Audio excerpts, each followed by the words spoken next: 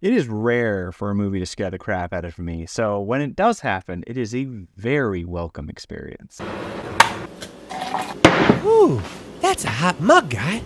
Hey guys, this is my review for Alien Romulus. After the last two films, Prometheus and Covenant, being directed by Ridley Scott, it is welcome to see a change. Not to say that those two films didn't try something different, but they definitely probably were outreaching what they actually could attain. This film, while maybe playing it a little bit safe, does really bring back a lot of elements that people really liked about the Alien films. If a little bit much maybe on the nostalgia aspect, this film will absolutely scare the crap out of you. This film is following Rain and her group of colonizers who are basically stuck in a deathlock trap with Weyland-Yutani on this planet, and they have found a means of getting off planet via stealing cryotubes from a defunct facility hovering above the planet and using those to travel to a planet that's about 9 years away. Of course, it's not that easy. As they get onto the ship, they start to realize that not everything is as it appears, and there was some pretty shady shit happening on this station because, of course, it's Weyland-Yutani, and they love playing God despite the fact that it never works out.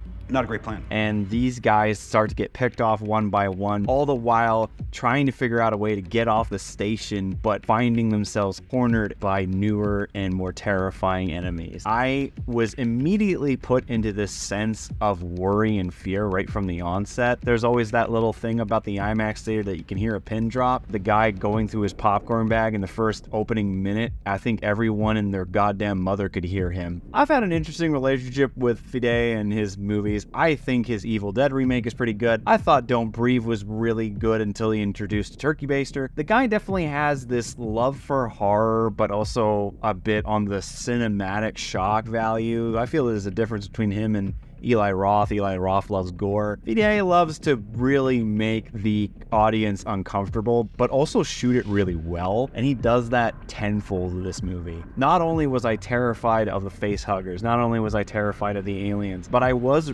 genuinely caring for these characters to get out of it. Not all of them. There obviously are some stereotype red shirt assholes, and Alvarez has had that in all of his movies, and it's no different here. But I did want Rain to succeed. Wanted her and Andy, who is her cybernetic brother slash a companion, to get off of this station. And I actually have to give credit, out of all the actors in this movie, the best person by far is the guy who played Andy. Andy goes through a little bit of a trip himself. He's not just the same android throughout, and it has a really cool little twist into the film. As an overall film, the production value is fantastic. The cinematography is great. It gives you so much dread, mystery with every shot. And there are some genuine shots in here that will scare the shit out of you. And they don't require a jump scare Brahm. Sure, there are maybe a couple here and there, but there are some genuine loud noises that just get you fucking pissed. One shot at the very end of the movie that actually made me go, holy shit, because it was terrifying. The score is good. The tension's good, the acting's good, the plot is almost really good. And this is where I'm going to slightly dip into the complaints. While I do find it a very interesting form of brain rot for people who really like Covenant and Prometheus, you guys enjoy what you like. The thing that I will not deny that all those guys have is at least those movies tried something different. Romulus really doesn't. It dips into all of the Alien movies. And at first it's really subtle. It's there in pieces here and there, is more so of a friendly welcome back to the kind of feeling. It's not on a member berries level, but it's there. It's a comfort feeling. But then as the movie goes along, there's a few that just start to get a bit like there's one in particular, it just didn't need to be there, and the instant that it was set up, I could hear other people in the theater go, oh, come on, don't do it. And something about Fide is he loves going fucking wackadoo in the last quarter of his movies. The turkey baster from Don't Breathe is a massive example. Kind of does something similar with this. Did it need to be there? Not really. Did it make it a lot more like, wow? Sure. Some people might be a little bit torn away by that ending bit, and I can understand why. I thought it made it real creepy, and I thought it made it really intense. And again, it leads to one of the best scares of the whole fucking movie. I'm kind of willing to forgive it in some aspects. There are moments in the movie that I really wish weren't so reliant on nostalgia.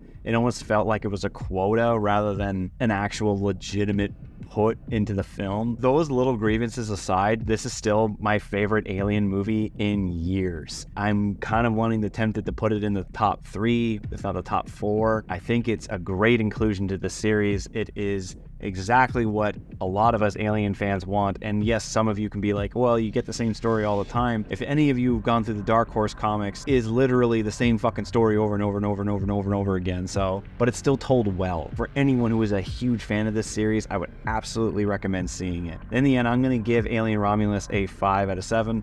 I probably will actually go and see this again because everyone kept talking about the 4X or the 4DX or whatever, the side viewing thingamabobby. They've talked about it so much, it kind of makes me curious if they actually did something with it, because I went and saw it with Avatar 2 and I thought it was like, okay, I guess cool, side projection, whatever. So maybe they've actually utilized it. Anyways, guys, that's all for me. I hope you enjoyed this review. If you did, leave a like, and if you're interested in more, subscribe. What are your favorite Alien movies? Did you guys like this movie? What'd you think about it? Let me know in the comments below and let's have a discussion. Until then, guys, I'll see you next time.